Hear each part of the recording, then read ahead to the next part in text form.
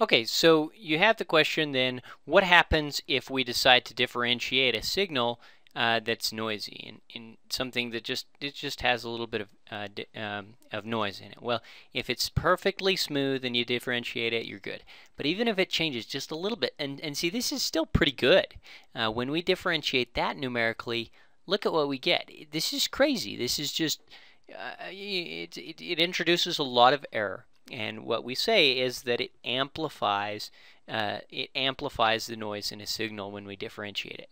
However, when we do integration, theoretically the same problem exists with integration, that you might have error when you integrate a noisy signal. You might introduce error, and there is a little bit of error, but actually numerical integration tends to attenuate the error, or at least it doesn't make it worse. But numerical differentiation makes it much worse, and so this can be very problematic. And so if you have a curve like this, what you should do is first you should do regression.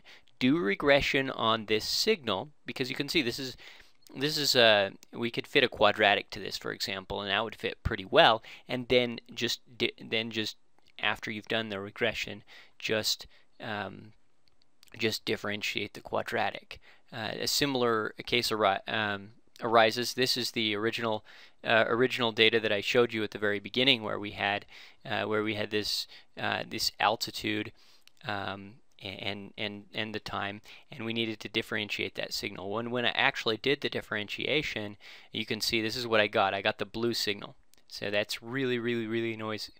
What I ended up doing in this scenario is that I smoothed the differentiated signal, and so I mean, you could do that too, but it's a better idea, rather than just trying to post smooth the differentiated signal. It's better if you can fit a function to the data over a sequence. So for example, we could possibly divide this into chunks and then fit maybe a linear function to this section and a linear function to this section.